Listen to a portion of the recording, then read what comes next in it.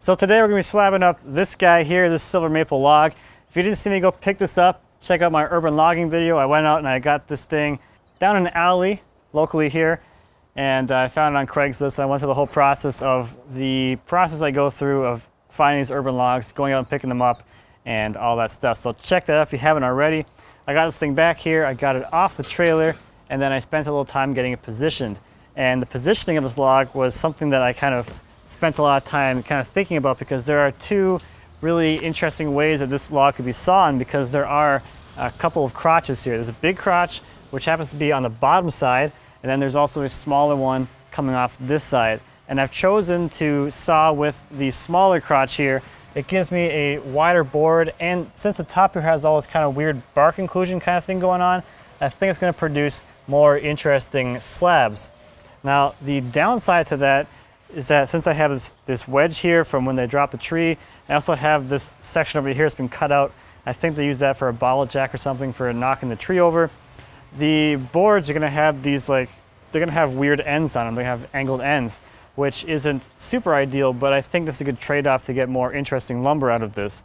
If you were going for yield, you would definitely want to saw it in the other direction, so you were sawing in this plane here, so that every single board you took off of that log just got shorter, or actually would get longer as you got down here, and then it gets shorter again on that side, but you still maintain the full width. Now this log is fairly sizable. This is the biggest thing I've had up here so far. On this end here, we're right around maybe 46 inches or 117 centimeters.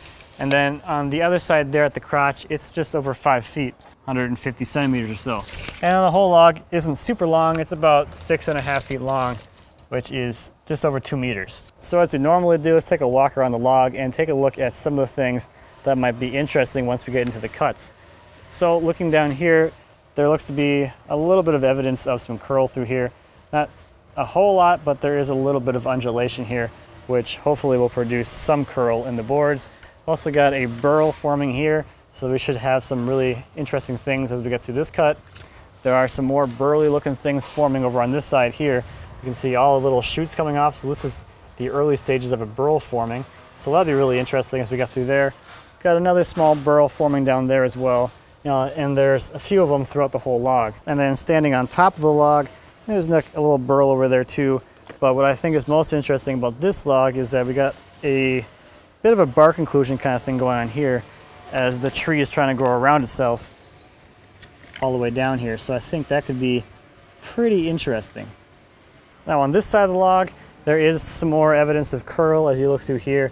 You can see the undulation here in the woods, so it's got some curl there. We know that. And you can kind of see that curl translating into the bark here a little bit, since there are some striations in the bark itself, but nothing too crazy. I think this thing's going to produce some pretty interesting boards. The one thing that I am not super happy about at this point is I don't know how stable this log is going to be.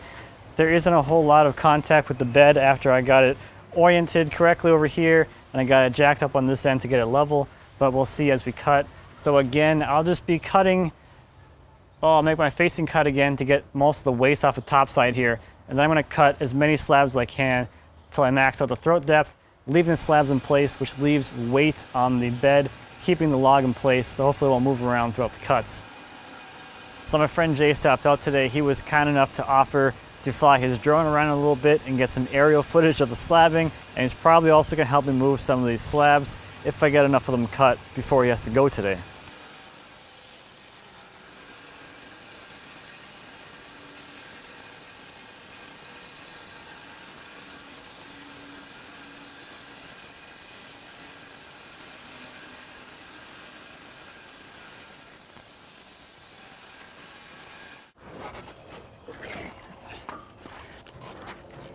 We're going down. Yep.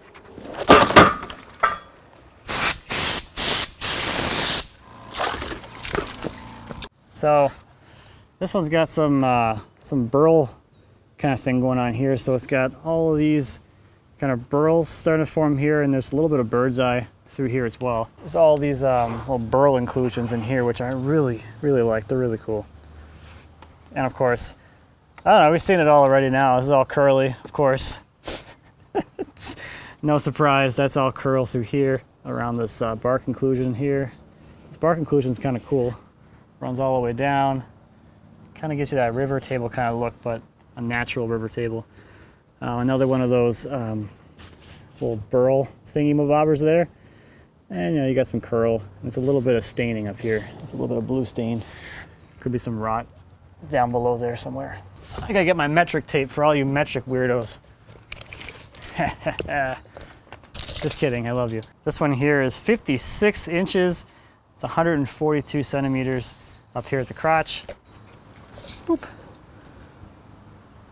Yeah, like 26 inches, 66 centimeters, something like that. So a really cool little burl. It's inside of the wood or inside the log. And there's some nice curl up in here. And then the bark inclusion is a really cool feature going up the middle of the slab.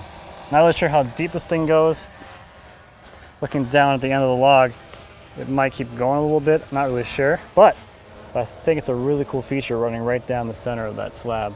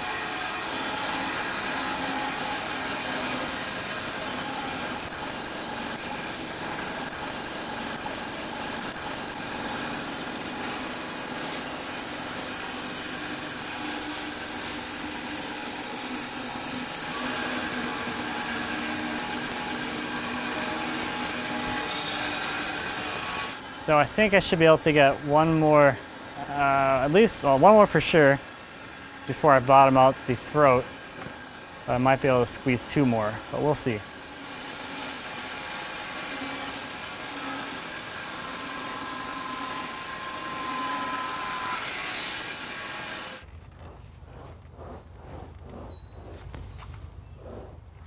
These are coming apart. It's good, I can actually move them then.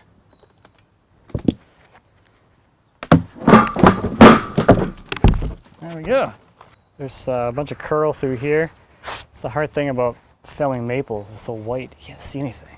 This is cool. There's like this kind of funky grain thing going on there. It's pretty sweet. And there's beginning of some crotch figure up there as well. Some more curl on that side. There's that burl thing there. And this bark inclusion continues down a little bit, which is pretty cool. So the nice thing about that bark inclusion actually separating these slabs is it makes them a lot easier to move. So I can stack them over here on the base that I made for this whole log. And if you didn't see my video on setting up this base, I'll link to that down in the description and up in the cards.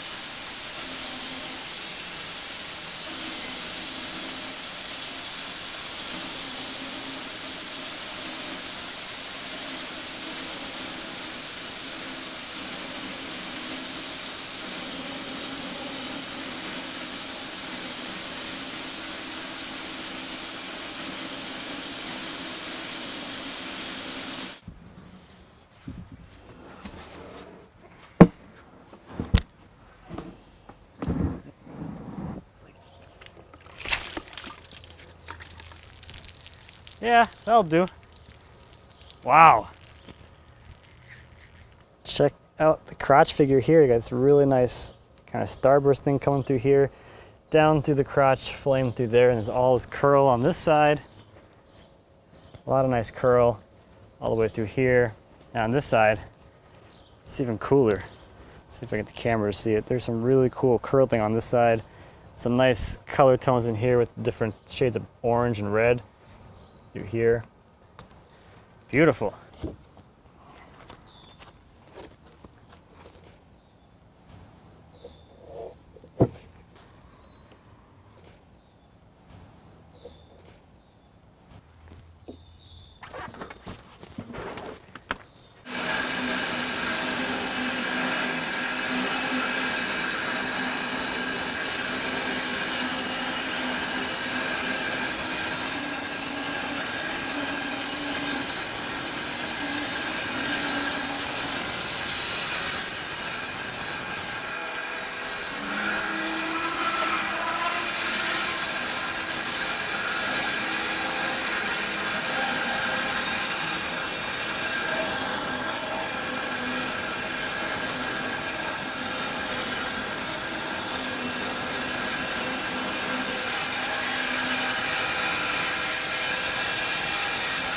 So Jay had to go, but my other friend Brandon stopped by to give me a hand. Brandon does tree work here in the Minneapolis area, and we have a bit of a collaboration video coming up. Brandon took me out on a removal job where he was removing a walnut tree.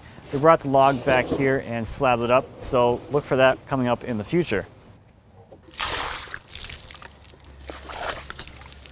Look at that crotch figure. That means the next one's gonna look even better. We're just getting into it right now. Some bar conclusions there with the crotch figure. The color is just beautiful. 1, 2, 3. Oh wow. Okay. 1, 2, 3. That's. There we go. There must have been like a plant or something growing in like the crotch area above there, because it's all roots. Yeah, it happens.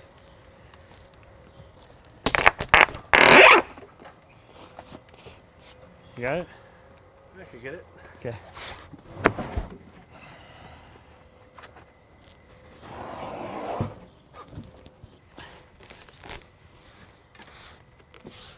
Isn't that awesome? Cool crotch. Crotch is bigger than your hand. Yeah. Yeah, I like that. It's a good crotch.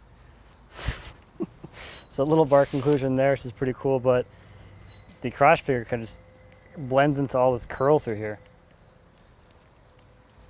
That is cool. Just a little bit of curl through there.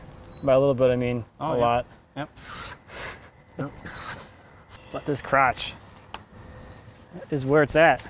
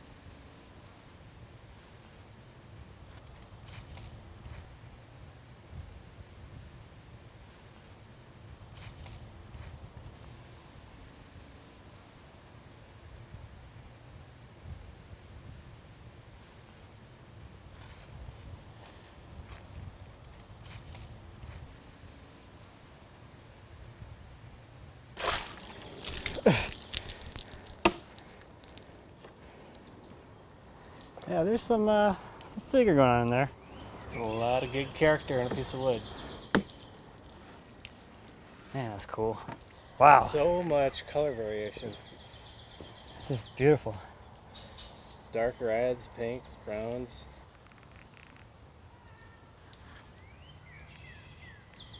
Next. Let's do another.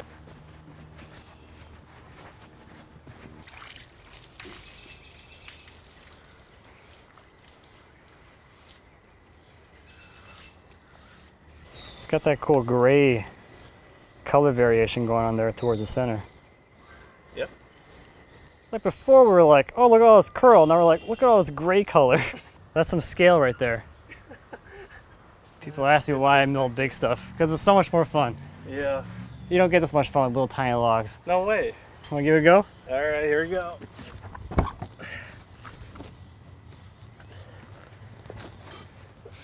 Don't get stuck.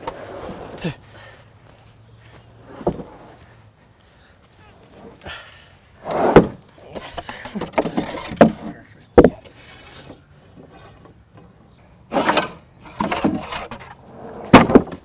So it looks like it's gonna be thunderstorming pretty soon, so we need to kind of move things along, and we're getting a little tired. So we're gonna use the truck to move the slabs back to the stack, and that should also make it a little bit easier to get them stacked on top of the pile, since it is getting more difficult for us to get these slabs on top of the stack the higher and higher the stack gets.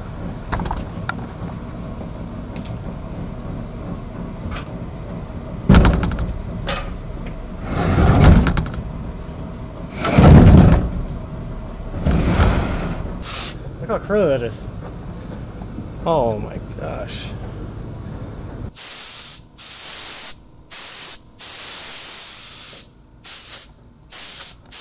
Wow. That's a serious curl.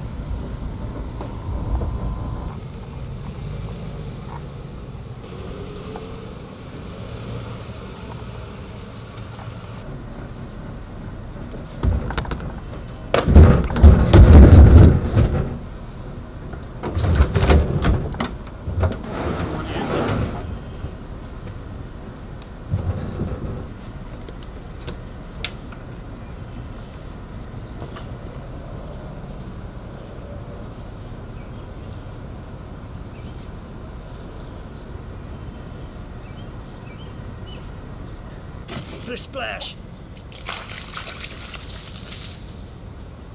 Wow. Another nice one. Look at this. It's kind of a wavy thing going on there. Oh yeah.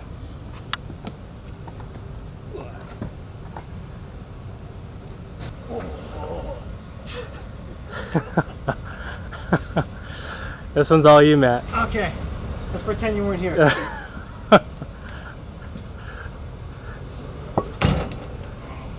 That's the Matt Cremona There we you go. know and love. That's what I would do if you weren't here. Yeah, some really cool zigzaggy thing going on with the grain there.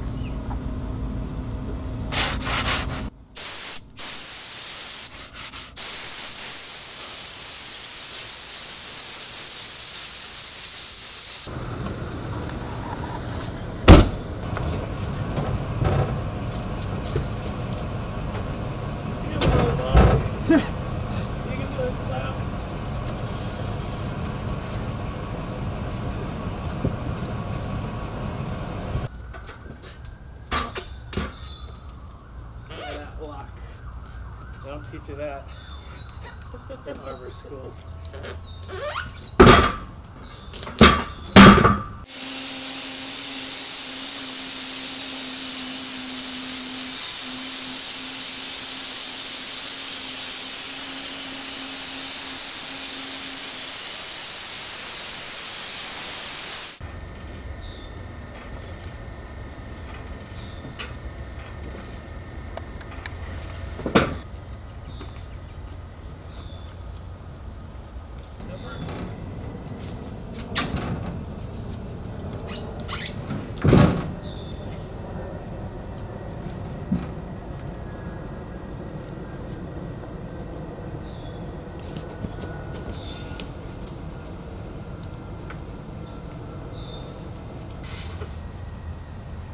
Two, three.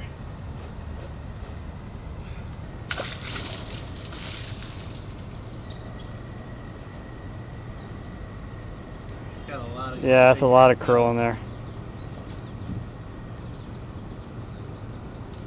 Success!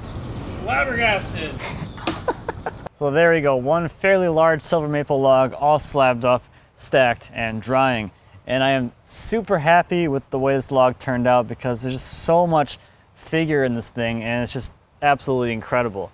Now I am actually still happy that I did saw the log in this direction here so that the slabs ended up being two separate pieces, because this way I actually got more usable material. If I had slabbed it in the other direction, this crack in the middle isn't really straight at all, so that crack would have been winding through a few of the slabs and you end up with a few slabs towards the middle of the log that would basically yield no usable material because they'd be split down their thickness, so that wouldn't be super great either. So this log yielded a total of 13 slabs. 12 of them were at 11/4 or 2 3/4 inches thick, and I had the last one at 12/4 or 3 inches thick. So pretty incredible stuff. This was the widest cut ever made in one log on the mill, so that's a pretty cool milestone in itself. And thinking forward, the mill still has a good foot or so of cut capacity past this, so someday hopefully we'll find something to get on there that is even bigger than this thing. But that's it for this one. Thank you as always for watching. I greatly appreciate it. If you have any questions or comments on the sawmill or anything back in the shop, please feel free to leave me a comment. As always, I'll be happy to answer any questions you might have. And until next time, happy woodworking.